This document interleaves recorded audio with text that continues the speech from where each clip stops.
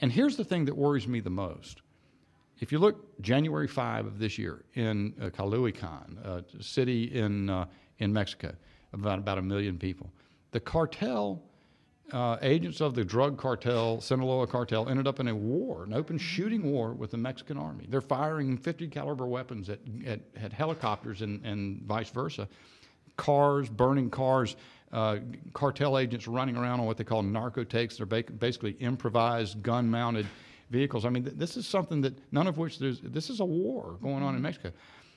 When you empower the cartel the way Biden policy has, everybody who comes across the cartel, the Border Patrol will tell you, pays a fee.